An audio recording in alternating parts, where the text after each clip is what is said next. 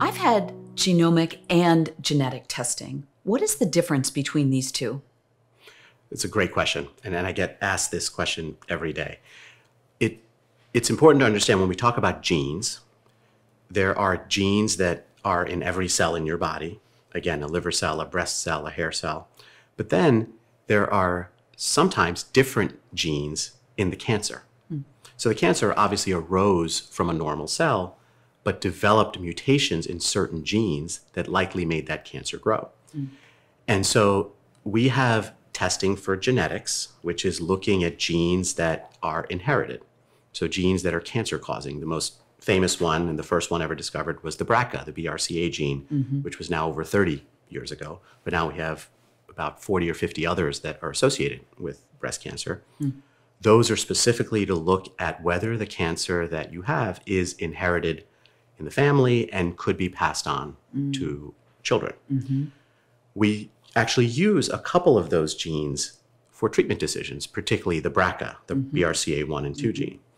But then there's the cancer's genes. And when we talk about genomic testing, so the first was genetic testing, genomic testing refers to testing those genes in the cancer. And that's where a lot of the research currently is happening, which is looking at these different genes and whether these genes are mutated and whether we can use certain treatments to target those specific mutations. Genomic testing has also evolved over the last few years.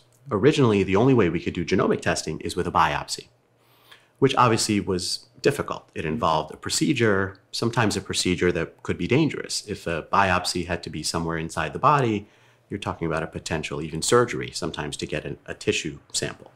But over the last few years, with the advent of a specific type of technology called NGS, or next generation sequencing, we now have the capacity to look at bits of DNA from the cancer that are floating around the body. So by simply taking a blood test and measuring these little tiny particles of DNA, comparing them to what the cancer looks like, putting it together, and then understanding what those mutations are actually doing, and then targeting the cancer specifically to those mutations. We're now looking at doing those tests because they're so easy to do. We now do those tests regularly. So for my patients, I'll order a test potentially even at the diagnosis of metastatic breast cancer. Not always. Some women don't need it right off the bat. Some do.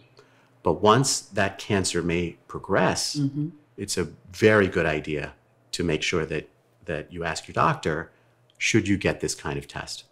Because it's so simple, it's so non-invasive, additional information is generally helpful.